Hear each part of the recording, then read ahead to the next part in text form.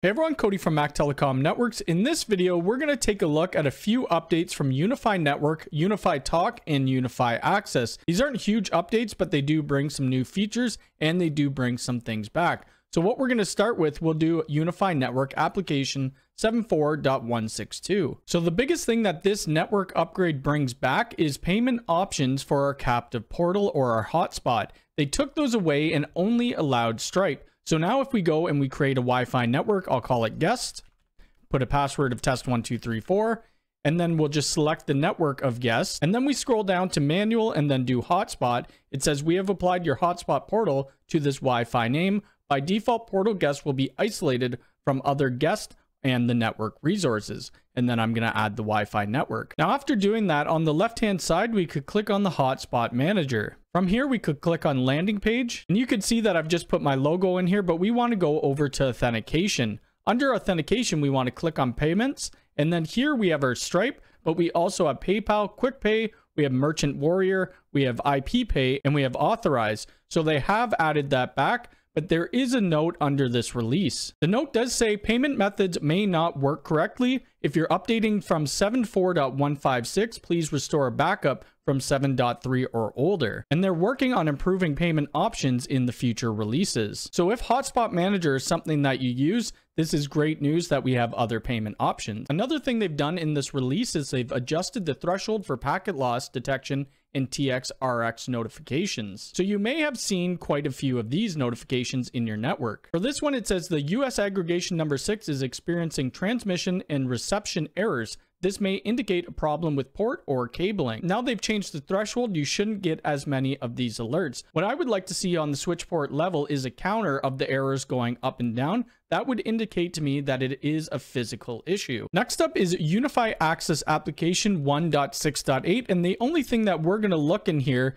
is the DPS switch or the door position switch. So now it shows on the dashboard of Unifi Access, if that door position switch is opened, it will say unauthorized access. I have a pair of door contacts connected to the DPS switch on the Unifi Access Hub. Let's pull them apart without swiping in with our badge and see if the dashboard actually shows the unauthorized access. And here's the dashboard of Unifi Access, and where we're going to see this unauthorized access is under locations and then our door. Currently the door is locked, but if I pull those magnets apart, they should show unauthorized access. The magnets are now apart and we could see that it says unauthorized opening. The one thing I don't know here is how we clear that error. I've been trying to clear it and there seems to be no way. It also takes about 15 seconds before that shows up. It would be nice if this was done in real time. And the last thing we're going to look at is our Unifi Talk updates, and this is for the Touch Phone and the Touch Max. It's for 1.10.0. The biggest improvement for this, it adds Unifi Access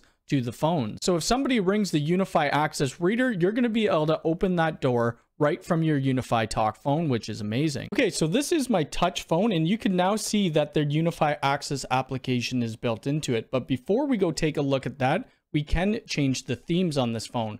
So we could either make it dark mode or we could make it light mode. So if we click on settings, that will bring us into the options. Now this may be a little hard to see, but under settings, we have a display option. So we'll need to click on that. And under the display, we have our theme option.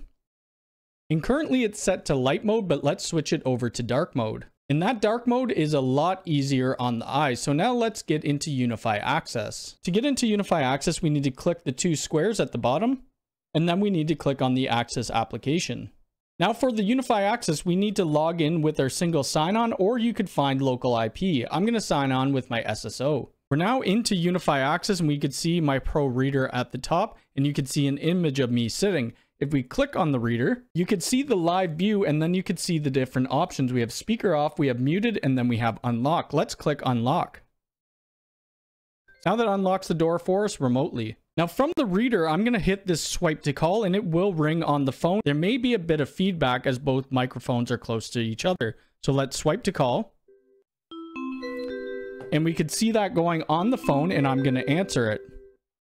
We'll hear some feedback. Now we're going to hang up, and I did decline that call because we were getting a bit of feedback, but you could see how easy that is to do. That's going to be it for this update video. My favorite feature out of all of this is the Unifi Talk, where we have access built into it now. You used to only be able to do this with UID, and that could be a paid service. If you have any questions, please leave it in the comments below. If you liked this video, hit the thumbs up button. If you're new here, please subscribe and hit the bell icon. All right, thanks.